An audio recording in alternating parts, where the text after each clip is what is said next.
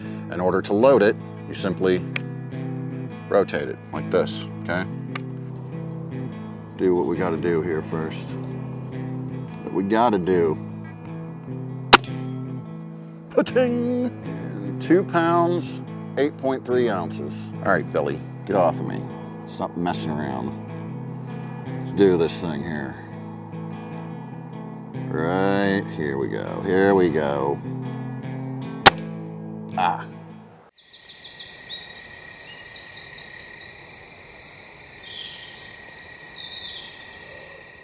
What is going on, everyone? Riddick here, and welcome to Off the Shelf Airguns. Today we got a new one from Crosman. That is the Crosman Vantage Plus. This is the Vantage Plus. So obviously the original Vantage was a wood stock. This is a polymer stock, and a stock that quite resembles the Prospect in many ways. And I like that because I like the funky stock on the Prospect. All right. Now this is I would say this is probably one of the most affordable multi-shot brake barrels you can get. Very budget friendly as far as a multi-shot brake barrel goes. However, with that said, being that it is very budget friendly, you'll see why here in a minute. This I did obtain locally off the shelf, so there's that, all right? I do have my Discovery Optics scope on here because this guy is a little jumpy. Even though it's a nitro piston, it is a little jumpy, all right? And so I put that on here just for the shock absorption purposes. And I did try to use the pack-in scope when I was testing this out and getting ready to film. And, you know, sometimes those pack-in scopes, they last a little while and do decent for a little while. Mine lasted about 3 shots, and then I heard something rattling around in it, and it won't hold 0. So that's just like any of these pack-in scopes with these budget-friendly air guns. They're just not that great. They're not good. They fit. Sometimes they'll last a little while and you'll be okay. And other times they just go right down the toilet immediately. Well, in this case, it went down the toilet immediately. So I had to put my Discovery Optics on there, and now we're rocking and rolling. All right. So get up close here. You got your trigger safety here. Forward safety, like we've seen on many of these brake barrels. This one's a little beefier than the normal ones. Like you can hear the audible click when you hit that one. All right. Nice rubber butt pad on the back there. Trigger is plastic, unfortunately, but I mean, once again, this is budget friendly. All right. And now, okay, like I said, I got the Discovery Optics on there. It is a 11mm dovetail, so if you want to put something on there, make sure you got 11mm dovetail, or at least an adapter to go from dovetail to Picatinny, whatever, right? This is the 22 caliber. These do come in 177 caliber. Now, you'll notice the barrel shroud is much like the many different Crosman brake barrels. You know, it's like standard, okay? It's like that standard barrel shroud. Now, here's the caveat with this being a budget multi-shot. I'm going to show you right now, okay? You break the barrel, and you have to, in order to get to the clip. And yes, I said it's a clip because for all intents and purposes, it is a clip. It is not a magazine. This is a manually operated clip. So let's bring this in and show you what I mean. So here it is. It does not remove. You cannot remove this.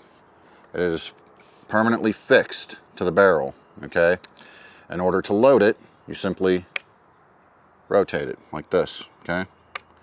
Simply rotate it in order to load it. Now, if you want to clean it, or you need to clean it up, or you want to get it a little easier to load, you can take the shroud of it off, like so, okay? And you can take the shroud off like that, and then you can load it like that, all right? Now, the other thing I'm going to say is, you always want to make sure those are nice and flush. Definitely make sure those are flush. And just make sure it's like that every time you go to take a shot. And I will say this also, because I know some people are going to think, well, you break it and then just pop it back up and it cycles. No, this is manual. Like I said, this is a clip, not a magazine. So every time you break the barrel, hold on to the barrel. Can't stress that enough. In fact, this kind of makes you hold on to it because you got to hold on to it to do such. But when you break the barrel, you have to cycle it yourself like that, and then put the barrel back up.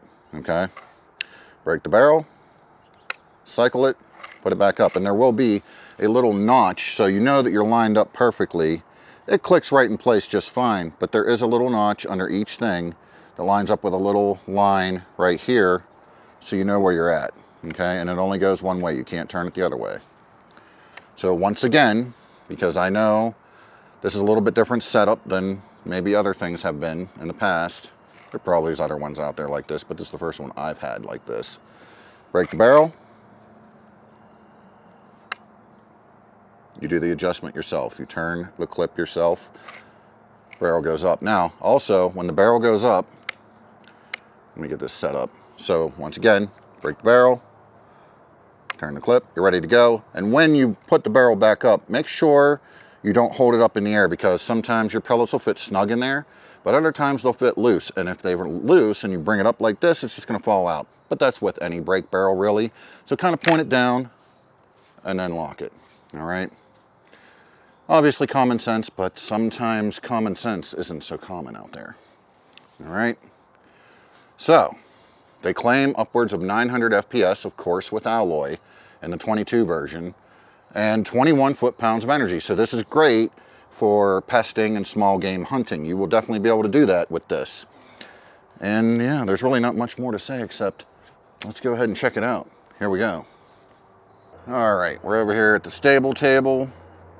We're going to obviously we're gonna do a little plinking at the beginning here, and then we're gonna do a little bit of the ambient audio test, trigger pull test, and a little bit of an accuracy test at 20 yards. We've got a target set up at 20 yards right now, so we'll see what happens.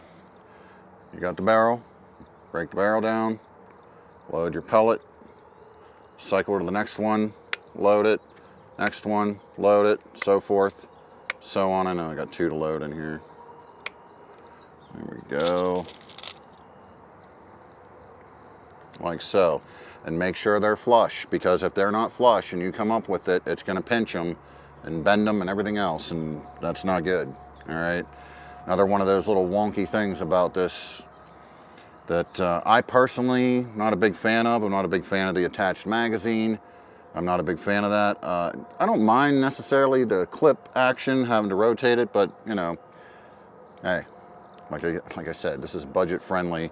Way more so than any of the other multi-shot brake barrels, and what are you gonna do, right? That's just the way it goes.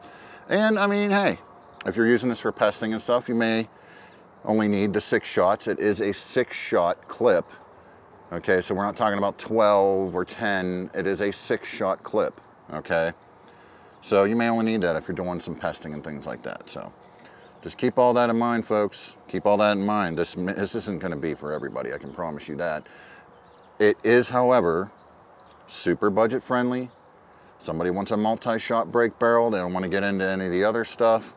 This, that, and the third. One thing's for sure, you ain't gonna lose the magazine or clip out of this, so it'll always be there. We are using the Crosman Ultra Magnums 14.3 grain. Now, here we go. Let's start it out the right way, because there's only one way to start it out. Yeah, adjustment. Whoa, don't do that, Billy. Billy's already at work. Ah, yes, good old Billy. All right, let's go and do what we got to do here first. That we got to do.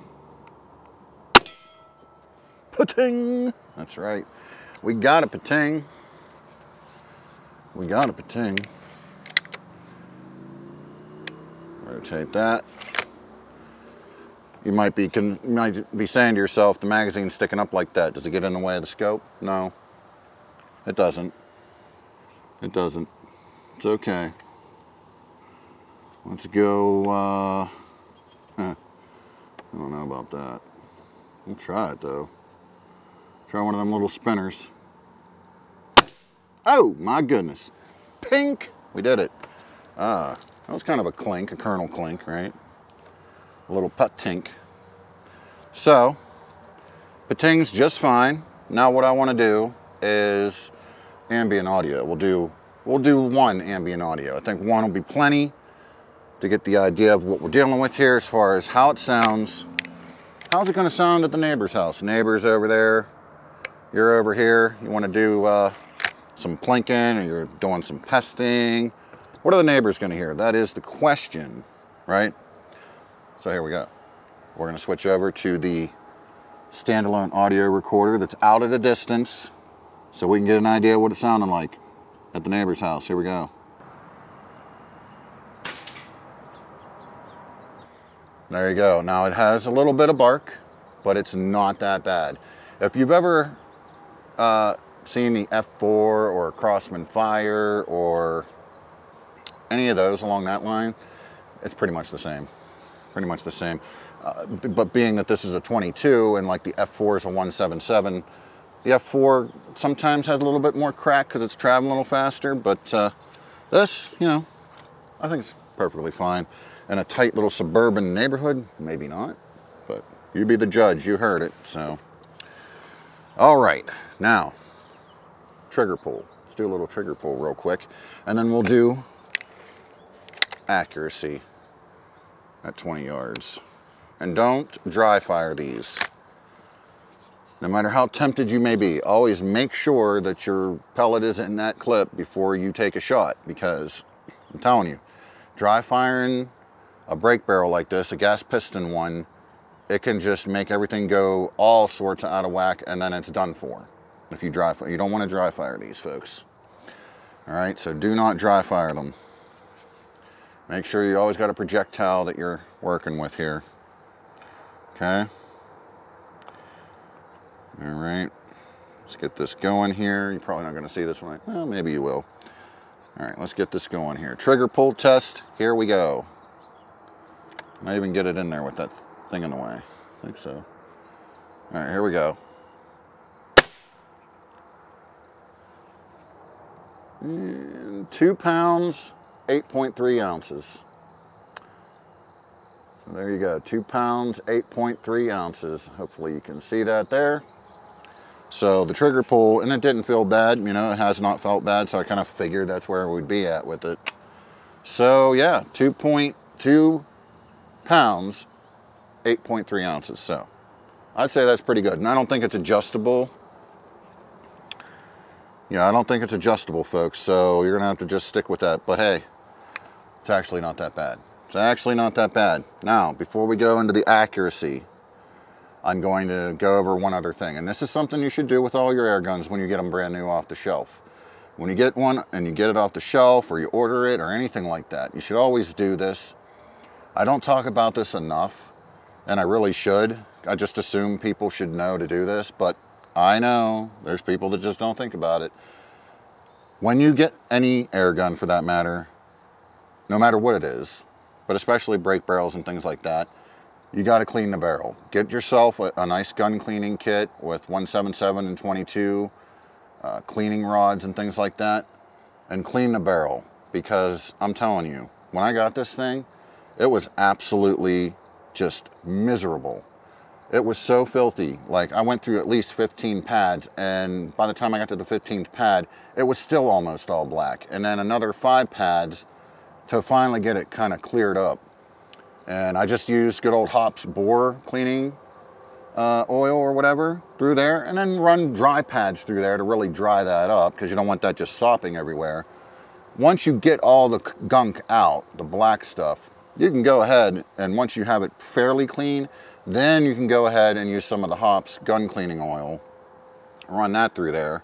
Bore cleaner, I should say. Sorry, Hops bore cleaner. I just, you know, I say stuff. Anyway, the Hops bore cleaner, you can run that through there, all right, and really get it cleaned up, and then take some more pads to dry it, nice, give it a nice dry by taking some clean dry pads through there, and just get it cleaned up, because it's really, like, this was bad, really bad.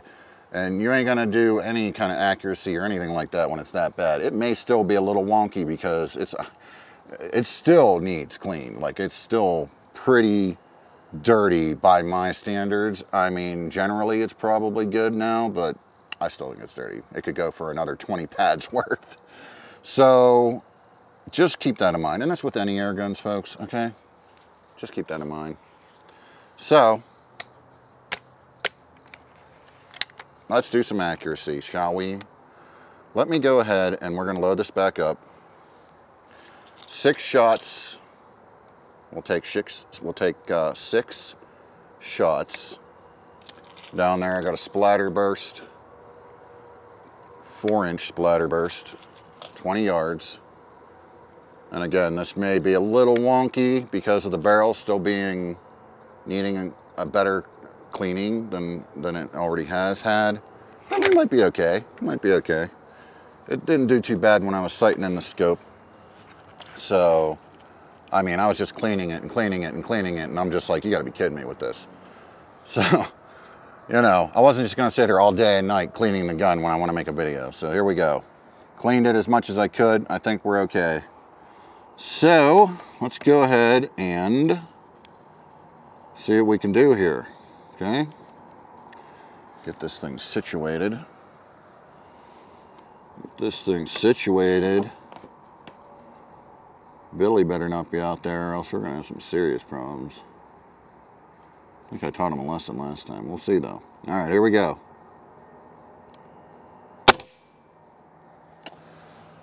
Okay. It's a little low. Not terrible. A little low. All right, just keep at it.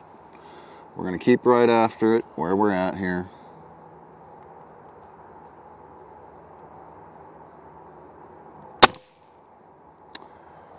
Yeah, I totally. Oh man, that was so my fault. It's not even funny. All right. Keep on going here.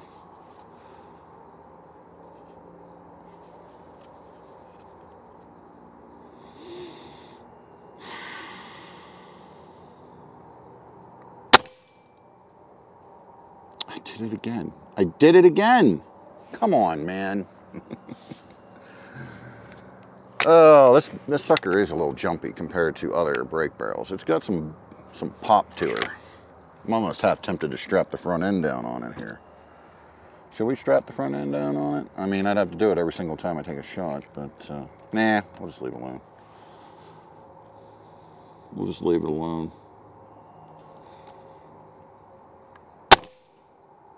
Oh, I'm hitting the outside. Oopsie. You know what I need to do? Make one minor adjustment here.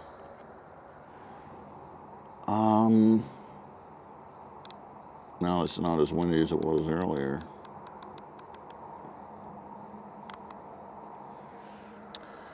Not as windy as it was earlier. Let's see if that helps. See if that does anything there, Sonny. We'll find out, won't we? All right. Come on now.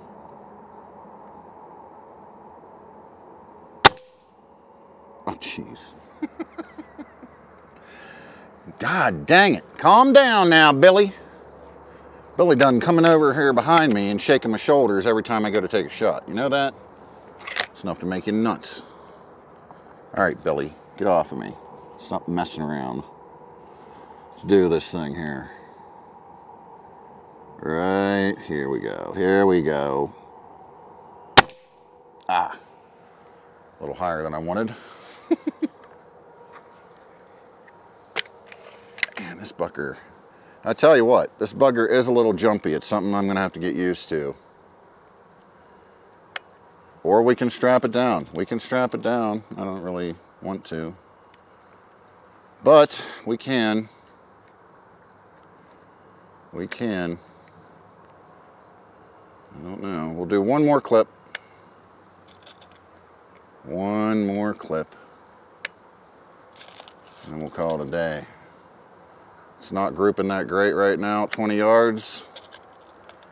There's a couple reasons for that. I'm not going to blame it on the gun just yet.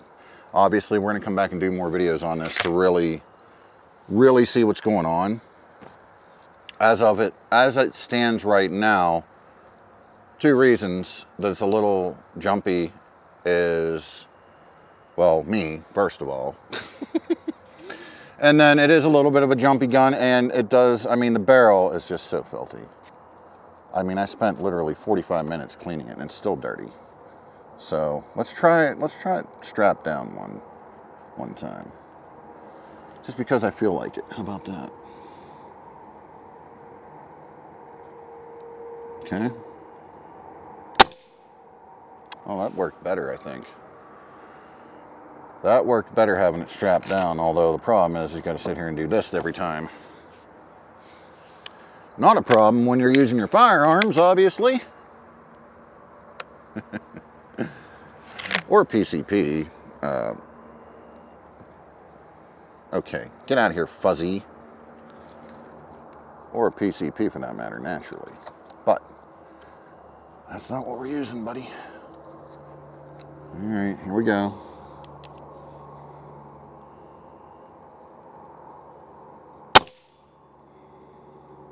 I so totally did, like, dude, really? Really? I can't believe I did that.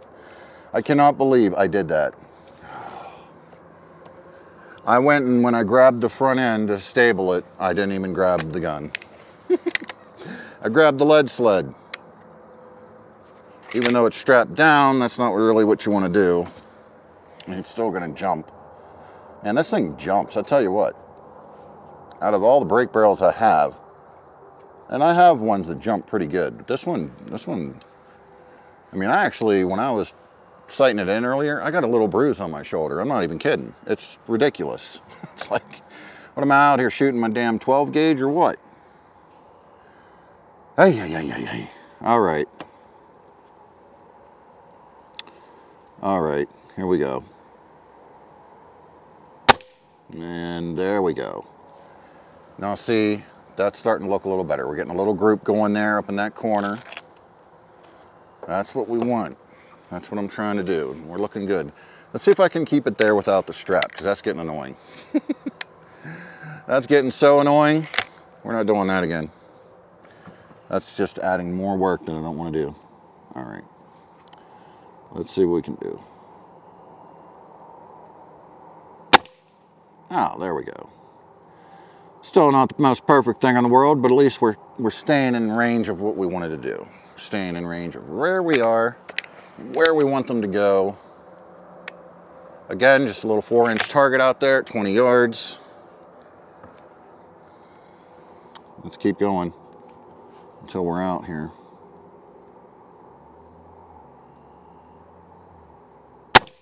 Oop. That one jumped on me a little bit, so it went off to the side. Well, no big deal. No big deal. Last one. Last one. Here we go. Last one. I mean, we lit up that target pretty good at least, right? Here we go. Here we go.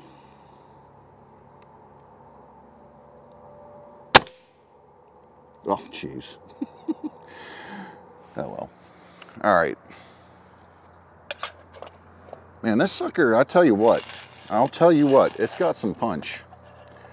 It's got some punch. You may think I'm crazy, but I mean, my shoulder is actually bruising from it. So if that tells you anything, I don't know. Normally, air guns don't bruise my shoulder. My 12 gauge bruises my shoulder. My 16 gauge, that's right, good old 16 gauge, you haven't heard that in a while, have you? That one bruises my shoulder a little bit. But an air rifle? An air rifle? I'll show you here in a minute when we get in. I can't show, the lighting's not great here.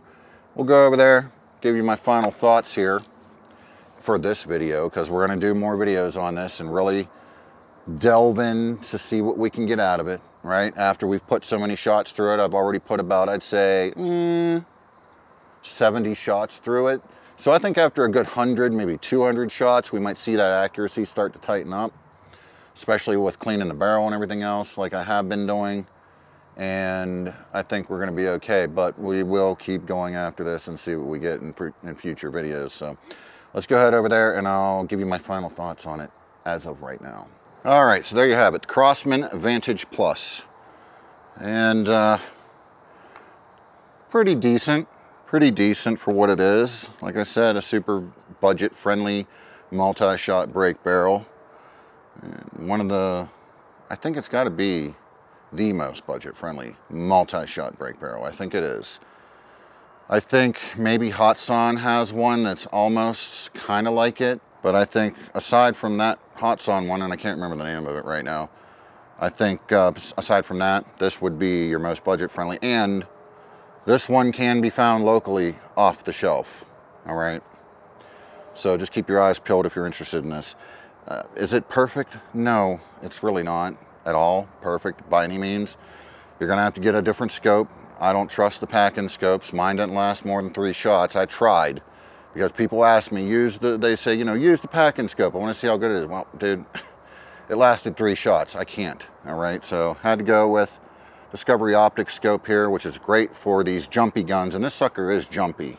All right, let me, I'm going to show you here. Look at that. Look at that. It's literally bruised my shoulder. Can you believe that? An air gun. An air gun. You think I'm out here with my 12 gauge and my 16 gauge and I'm just going to town all day long with 15 boxes of shells or something, right? No, no. Just a good old Vantage Plus. So when I tell you the sucker's got some jump, I'm not saying, I mean, you can say recoil and then the firearm guys will come in and say it's not real recoil. No kidding, Dick Tracy. I'm a firearms guy too, so save it, okay? This, it's jumpy, you know? It's like Springer jumpy, even though it's a gas piston. I think it's a gas piston. Well, let me go check that real quick, because I don't want to say that and then here it's a Springer or whatever, you know? I thought it was a gas piston. Let's find out if I'm right. All right, folks. Yes, it is indeed a nitro piston. Usually it says it on here, but it does not say it today. But it did confirm on the box that it is a nitro piston, much like, you know, the F4 and the Fire, and it's very similar. But man, it's got, I don't know if it's got extra oomph or something, but I mean, my other ones aren't that crazy. But this thing, I mean, it's like, it's all kinds of crazy, jumping all over the place. So keep that in mind. It may not be for the younger folks if they're not looking to have a sore shoulder at the end of the day, because this definitely will create a sore shoulder if you're out there sighting it in and plinking and everything else. A few shots ain't gonna do that to you, but I mean, like I said, I literally put like 75 shots through it just today. Okay, so probably didn't help the situation, but yeah, it's a jumpy critter. It's a jumpy critter, but hey, it's a budget air gun, folks. So what do you want? That's the way it is. Again, you can find these off the shelf locally. So if you're interested, stay tuned, because we will have a lot more videos on this coming soon. A lot more tests, a lot more experiments we're going to do with this and see what we can really get out of it. See how it performs after many, many shots have been through it, so forth and so on. And with that said, I will catch you all down the road.